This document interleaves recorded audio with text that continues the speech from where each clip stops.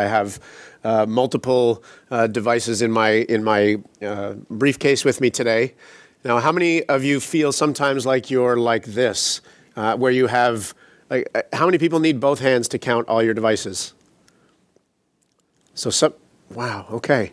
So only a handful of people need two hands to count their devices. Do you need more than two hands, like two hands and 2 feet? I don't have quite this many at home, but I have a drawer full of devices that we use for testing. Mobile, and not all these are mobile, but I have at least 4 tablets, and I have at least 4 different phones that I use fairly regularly for testing, for playing with, for trying new things. And when I see new shiny things come out, I want them. So, and this is the beauty of being in an accessibility in the accessibility field. This is being broadcast, right? So these are all useful for accessibility testing. So if you want one, go and get one. Whatever comes out that's new, if you want it, go and get it for accessibility testing, all in the name of accessibility testing. We get seduced by devices all the time. I get seduced by devices. They're very useful, and we get excited about them. They're fun. They're creative. They feel interesting and cool. There's new features. There's always things that are in the mobile space, whether it be a phone or a larger tablet or a mini tablet. There are things that are just very exciting, and we want to try and build on that excitement as much as possible. I want to talk to you today about this idea of crossing over and bringing things that are innovative in the mobile space, or things that are making us think differently about mobile, and how that can start to work its way into accessibility. We often, So yeah, this is me. I'm Derek Featherstone. You can email me, feather@simplyaccessible.com, or I'm Feather on Twitter. If you're tweeting, feel free to shout out to me. I'm not wearing my jacket today, but I mostly look like that all the time, just standing there. You see? So I want to talk to you about this idea of crossing over and bringing mobile innovation or mobile thinking to accessibility. This is Archimedes. And Archimedes is widely known, and there's this story about Archimedes that he was in the bathtub, or as he sank into the bathtub as he was sitting down for a bath, he had this brilliant idea. He was faced with the problem of determining whether or not the king's crown was actually made of pure gold, or whether the goldsmith had actually put some silver in there as well. And he was tasked with figuring out how to determine whether or not the material was pure gold in this crown. So he was playing with different ideas, and one of the stories that is always told is that as he sat down in the bathtub to take a bath, he saw the water rise, and he came up with this idea that the amount of the distance that the water rose was directly related to the amount of material that was going down into the water, right? It makes perfect sense. And he is reported to have jumped up out of the bathtub and literally streaked naked into the streets yelling out, "Eureka!" Right? "Eureka, I've found it. I've figured out the way that we are going to do this." And this story is romanticized and spoken about like he had this sudden epiphany, and that it was this one moment of him sitting down in the bathtub where he suddenly realized what it was that was going to solve this problem for him.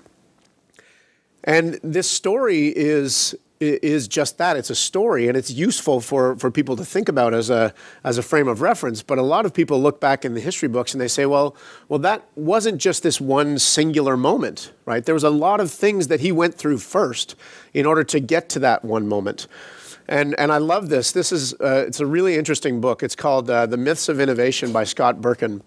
If you haven't read it, it's really quite interesting. He talks about the process of innovation, and this idea that we have that innovation is this static moment in time where there's this one thing that happens, and all of a sudden you've got this miracle epiphany. And one of the things that he talks about is this idea that for most there really is no singular magic moment where this stuff happens. It's just these small insights that accumulate over time and build up. And I think that's a useful way to think about innovation, not just in terms of any technology, but what we're doing in accessibility. We're looking at these small pieces of insights that we've built up over many, many years of experience that lead to this one singular thing that may appear to be an epiphany, but really isn't. It's built up over time. And I love this. This is another quote, excuse me, another quote from his book. Somebody that's an innovator might ask questions like, what else in the world is like this, right? Who else has solved a problem similar to mine already? Where can I look for inspiration to see other ways that people have solved these problems, right? And an innovator will look at the entire world and try to find related issues. An example, and I try to think about this in terms of accessibility all the time. We're doing a lot of things in the digital space, but the problems that we're trying to solve in the digital space are already solved in many ways out in the real world, right? Out in the physical space. When you look at in any major city, you'll see tactile ground surface indicators for people that can't see, right? There'll be bumps in the pavement or ridges in the pavement, or there'll be actual things that are bolted into the sidewalk so that people that have, say, if they're blind and they're using a cane, they can feel those ground surface indicators so that they know that they're at the edge of the road, right? Or they may be something that it's in the metro, in the subway, and so there's ground surface indicators to say, hey, you're getting close to the platform, or you're getting close to the exit. And those things work in the real world because they provide contrast, right? If those ground surface indicators were everywhere, then they would be absolutely useless. But they work in those settings because they're not everywhere. They're a contrast. And so in the web world, we do things like put headings on our page. If every single piece of text that we had on a page was a heading, it would be kind of useless, right? Headings only work because of contrast. When everything's a heading, nothing is a heading. So we need to have heading, regular text, headings, regular text. So I like to look for solutions in the real world, in the physical sense, that have already existed for years, and try to find ways that we can bring those into the things that we do in the web. And you think about really simple technology like the keyboard that everybody has on their laptop or just on their desktop computer. The keyboard is like every other innovation. It's a combination of a whole bunch of things that came before it. All the technology, all the science that goes into making a keyboard existed long before the keyboard was ever created, right? That was already in existence, but we're combining those ideas in novel and new ways. And so all of those things, even though they existed in different senses or in different areas, we bring those new ideas together and we create something new from them. And that's really a useful way, I think, to frame innovation, right? Those are the kinds of things that we need to be looking at. So what are other people doing? How can we bring those things into our work? And so what I want to do is start to look at different types of innovation and different things that are happening not just in the mobile space, but also things that are happening in the way that we design for desktop sites that are influenced by the mobile space. Now, how many of you know what a turducken is? A few people. So and I thought this would happen. So a turducken is a U.S., it was apparently invented in the U.S. However, there are rumors that it actually started in French Canada. And I'm not making this up. So a turducken is something that has a level of difficult, and I'll explain to you what it is in a moment. I looked to see if I could find a translation for turducken, and there isn't a French translation for it. So it's actually un canard à l'intérieur d'un poulet à l'intérieur d'une dinde. The turkey, a chicken, and a duck. And they stuffed the duck inside the turkey. No, they stuff the duck inside the chicken, and then they stuff that chicken inside the turkey. And that creates a turducken. So that's your new non-French word for the day. I don't know if we could shorten this to anything that would fit. I don't know. If one of you can shorten this into a short form for that, you might call it something else. I have no idea what. But so it's this deboned. I promise you I'm going somewhere with this. we take these things, a turkey, a chicken, and a duck, and we put them together in new combination, innovative ways. And then you add new layers of complexity on it by adding bacon. And we have I apologize for any vegetarians in the room. This is a turbaconducken, which is un canard à l'intérieur d'un poulet à l'intérieur d'une dinde enveloppée de bacon. How's my French? Is that okay? No, I couldn't make this up. I can read that no problem and pronounce it reasonably well, but I couldn't make this up on my own. So we have these ideas that we find, and we think, and some people come up with the bright idea all the time. If something is good, just add bacon to it, and that will make it better, right? That counts. That's innovation. In some ways, that's innovation. Maybe not in every way, but so these are the kinds of things that we want to think about. We want to think about taking these different ideas and bringing them together to create something new. Now, I truly believe that we need to look for inspiration everywhere, and in honor of Adam as the only person with a BlackBerry in the room, I thought I would show an example from BlackBerry, and I think this is actually a really interesting idea. In the mobile space, the operating system on BlackBerry has an accessibility setting that allows you to specify the grid layout that the icons on the home screen use. Now, it's normally four icons across, and then a whole list of them that move down. But what they have the ability to do is say, I want to have one column or two columns or three or four. And what we end up doing is saying, well, if I'm in two columns, what we do is we still have that same icon, but we create a much larger hit area. So this is something that somebody with dexterity impairment may use, right? Somebody that needs a larger hit area because they don't have the fine motor control to hit that smaller icon, right? So you can envision this with one icon as the whole screen, essentially, and then move down to get to the next icon and move down to the next icon, or in a two-column layout, or a three-column layout, or a four-column layout. And I think this is actually a really interesting feature. I don't like the fact that the icons themselves are so small within the hit area. For other people, they may need to actually make those icons larger, right? But that's a different problem. That's usually a vision problem. This is a motor control problem that we're trying to solve by creating that larger hit area, right? So there's some interesting things for innovation in here, and we can look at this and say, well, what could we do with our websites to make them configurable like that, right? We do things with different style sheets, but not just different style sheets and different ways of looking at things. What if we could do something where we say, and we do this responsively right now, right? We'll create a responsive design where we have a three-column layout, and then as the user, no user ever does this, but they take the bottom corner of their browser and they shrink it down. We go from 3 columns to 2 columns to 1 column, right?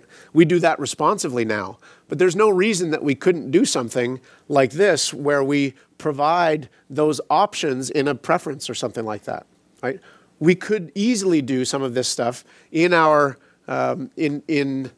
in our settings, in our preferences within a web app or a website that we're creating.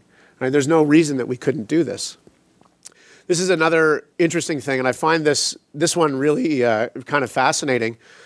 There's a touchscreen fridge that exists out there, and there's a lot of touchscreen fridges now, refrigerators that are being built for kitchens. And one of the problems with the touchscreen fridges is they don't make the entire surface a touchscreen. They just make this one portion a touchscreen. And that means in order to use the touchscreen, you need to be able to see the touchscreen, which is really not very flexible, right? They have to try and place it in the optimum spot for everybody to be able to see. Well, I know that my 8-year-old son would not be able to look at the same screen level as me, right? I'm standing in front of the fridge. My eye level is here. If I'm going to interact with that one, it's probably fine. But my son, maybe I don't want him manipulating the fridge through the touchscreen anyway. But if there was something that he needed to do on the touchscreen, he's 8 years old. He's only about this tall. That touchscreen that's up here is useless to him. So one of the innovations in this refrigerator industry, sounds weird to say that, but in the appliance industry with a refrigerator is actually making the touch screen show up where the person first touches the fridge. So if I'm here and I touch the fridge here, the touch screen comes up for me at that level. But for my son, he's down here. If he touches it down here, the touch screen is down there for him. Right? So it's a relative. The touch screen positions itself relative to the first touch. And I immediately thought of that when I thought of this dialer. This is an Android, an accessible Android dialer. The middle button on a phone, right, on an old school touch push button phone, the middle button is the 5. And so what they did in this scenario for this accessible dialer, for people that can't see, the 5 always shows up on the screen wherever you first touch. So if I have my, I don't have my phone. If I touch here, 5 is where my finger is. If I touch here, 5 is where my finger is. If I touch in the middle, 5 is where my finger is. In order to dial, what I then do is I touch the screen, and then if I want to dial a 5, I just let go. If I want to dial a 2, I will push, get the 5, and then move up, right? So to dial a 9, what would you do? Touch the screen, move down and over, you'll hear the 9, and you let go. And so what it does is it creates this relatively positioned touchpad that allows you to dial, and it doesn't matter where you first touch, right? One of the problems that people that can't see that screen have is they don't know where the icons are. So we had to come up with all these mechanisms for them to find the icons. Right? Well, what if we just bring the buttons to you instead of you having to find the buttons? So that's this is specific to the Android operating system. But what could we do in the web space to do something like this that always creates a relative menu that's there when you need it? Right? Not necessarily from a visual perspective, but let's say I'm working within a web page. Maybe we could have some kind of something that we built into our web app that has, that has a particular keystroke shortcut or some particular gesture that we use that brings up the menu of all the things that you can do on that site or with that particular application right then and there. Right? And so looking at these other applications of this technology, how can we use that to maybe influence our thinking? Now, it may be that a relative menu for an application is a bad idea or it doesn't work well, but we need to explore some of those things and say, well, maybe this is a possibility. Maybe this is something that we should do. And this is not mobile, but I love this. This is a modular gaming controller for people that can only use one hand. So you see here, just in this bottom module here, the module that has all the different symbols on it. This is a gaming controller for a Sony PlayStation, right? And each one of the joysticks and the triggers and the other directional pads, each one of those things is modular, so you can change the way that this thing is set up. There's some really, really cool other features in here as well. If you look at the bottom, you'll see there's a slight concave surface. Somebody that is using a controller, if we're using two hands, we usually grab the controller like that, and we can use our thumbs and use our fingers to pull the triggers and press the buttons. For somebody that only has one hand, or the ability to use one hand, that becomes really challenging to hold a controller. So what they have done is they've taken this and they've flattened it and put a concave surface on the bottom so that the controller can rest on their knee. Right? Now they have a stable surface that they can use to manipulate that controller. It's completely modular, so you can set it up this way. If you're left-handed, if you're a single-handed player and you're left-handed, you can set it up differently if you're right-handed. So we look at these kind of things, and I look at this, and I think this is brilliant engineering, brilliant design to be able to do something like this. Could we do something where we allow, right, the user to configure the modules of your website, to put them in the order that they want things to be in, right? Maybe it's your website or it's an application and there's particular pieces of functionality. What if somebody wants the navigation first? There's been lots of debate about this over time, right? I want navigation first, and some people want the content first and they want the navigation at the end, right? Something simple like that, a simple decision. What if we could build something so that each person could choose, I want my navigation first, or I want my content first. Why can't we do that? There's no reason we can't do that. So these are some of the things that I think, we can start to look at the world around us and see what else is happening, and start to look at those things and how they might influence what we do on the web, whether it be on the mobile, in terms of mobile interface design or desktop design, whatever it is. And a lot of these things can help accessibility. How many of you are familiar with Luke Wroblewski's book, Mobile First? It's a great book. There's a lot of really interesting things in here. And one of the things that he proposes is that we start to think of mobile first. And, excuse me, one of the things that thinking mobile first does is it helps you to simplify. It helps you to think of what are the most important things that this person needs to do right now. And when we think about that, that helps simplify interfaces for everybody. There's a lot of interplay. We talk about assistive technologies. We talk about things that are on my iPhone right now. I have voice recognition software. I have autocorrect. I have predictive text typing. I have lots of different features in here that were originally invented for people with disabilities. The reality of it is that we talk about the crossover between accessibility and mobile design, like there's all these things that we've been doing for years and years and years for people with disabilities that we're now seeing come to fruition in mobile devices. If there's such great interplay between the two, why aren't we doing it the other way? Right? What can we as accessibility people learn from the innovation that's happening in the mobile space? And I think that's part of what we're looking for today is looking at what's happening in the mobile space and latch onto that. People are, we're all here as accessibility people, right? People that have an interest in accessibility. There's a lot of people beyond these walls that just don't have an interest. But I bet you if you start talking to people in your organizations about mobile design, they'll be way more excited than they are about accessibility, right? So one of the things that I think we should do as much as possible is dig in and start embracing the things that are in the mobile space and use those to influence what we do in accessibility. And there may just be some innovations in the mobile space that we haven't even thought of applying to accessibility yet. So maybe we should be looking there and starting to pull some of those things in. Now, one of the things that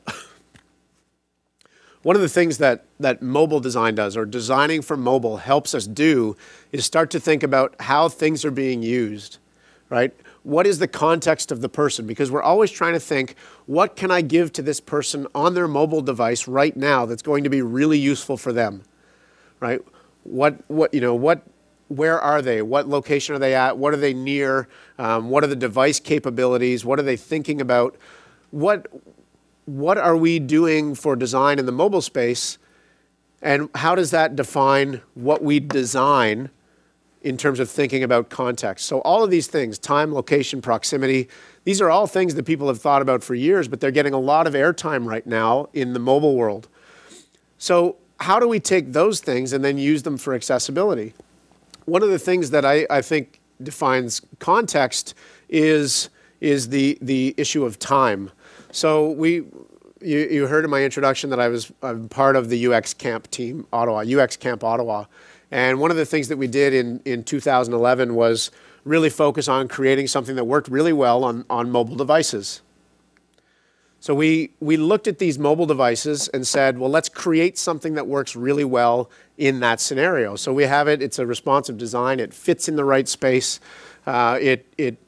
it's flexible, it fits the containers in which it is contained.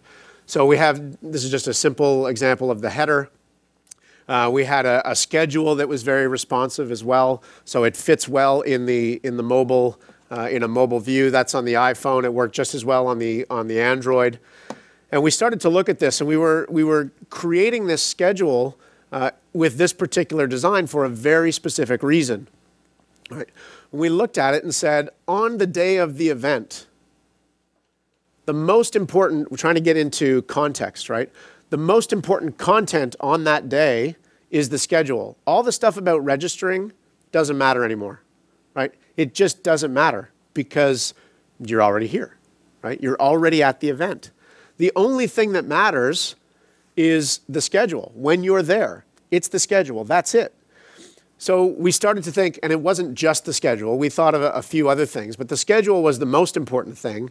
The social sharing things, an activity that we wanted to encourage, was sort of the second most important thing. We also wanted to recognize the sponsors, but they took a different role. Right? They took on a different role. They were in the footer. And then we looked at this and said, well, let's not just make it so that the schedule page looks like this. Let's make it so that on the day of the event, the entire site becomes this. So you go to uxcampottawa.org on any device, not just your mobile phone, on your desktop, on your tablet, on whatever it is, it gets this design. Because the schedule is the only thing that matters that day. Right?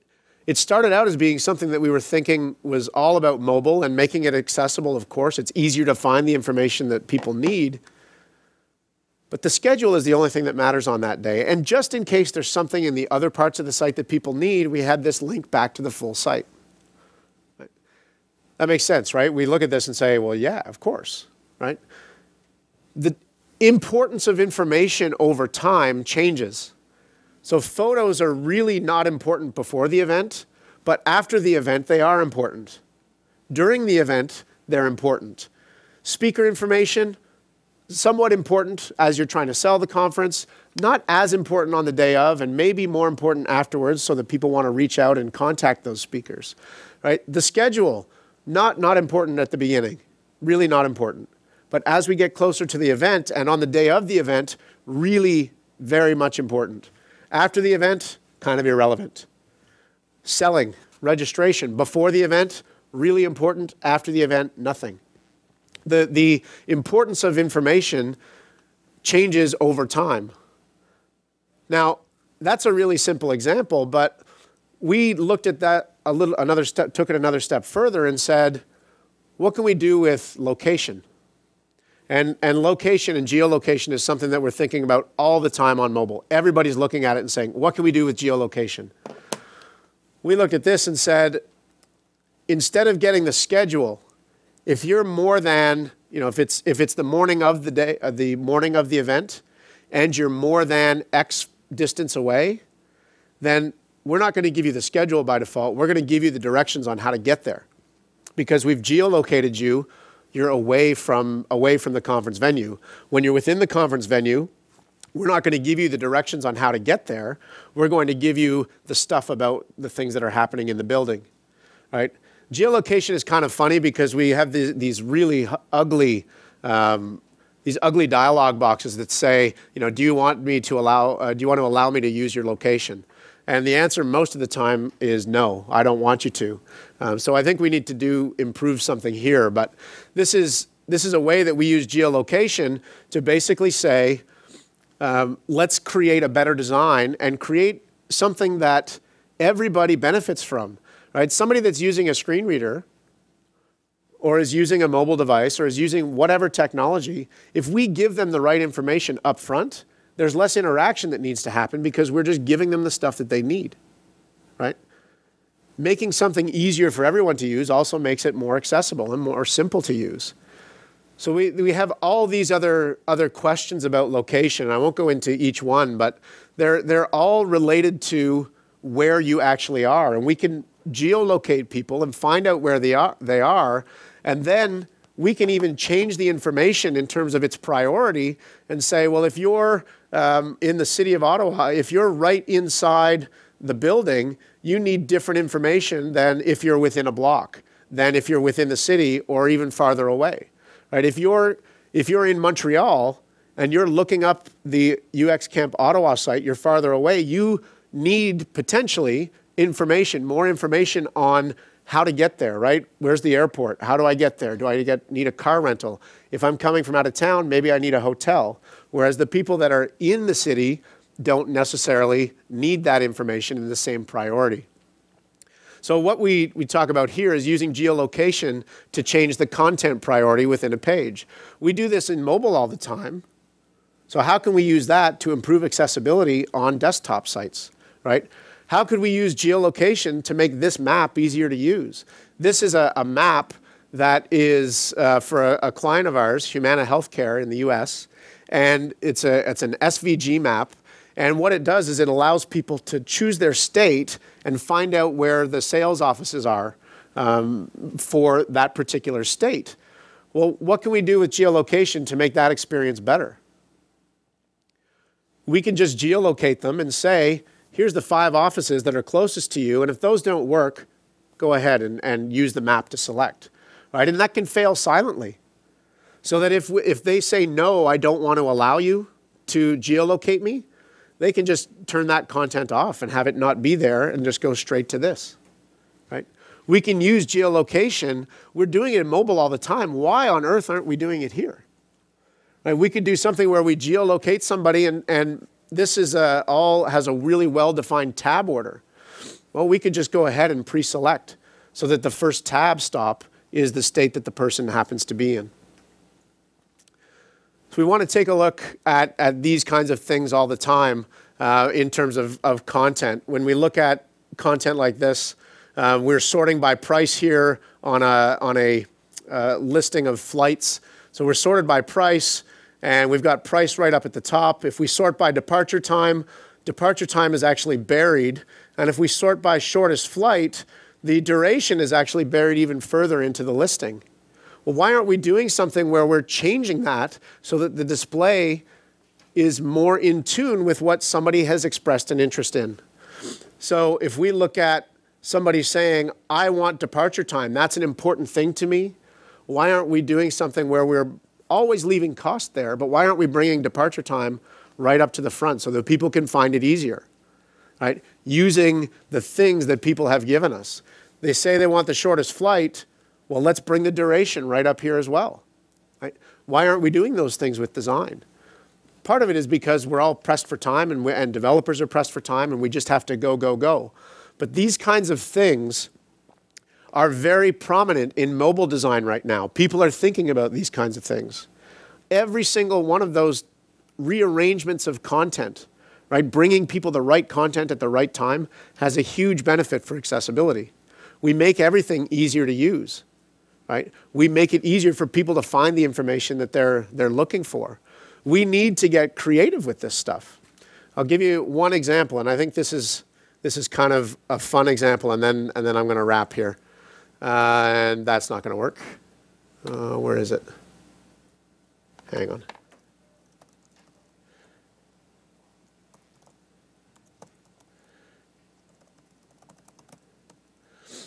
Oh,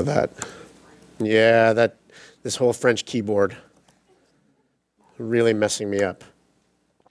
What if we have something where we have a button and we're talking about people with fine motor control issues? You know, we talk about having large hit areas. Well, what if somebody has fine motor control issues and they can't hit the button? Well, if we detect a miss, what if we do something like that? They missed the button. So let's just I think there's a limit. We don't want to take over the whole page, but could we do something where we say, you've missed this button 3 times now, we're going to make your button bigger, right? And there's all kinds of crazy things that we could do where we're now saying, okay, well, that's really ugly, but we've got a great big button now that is really easy to hit.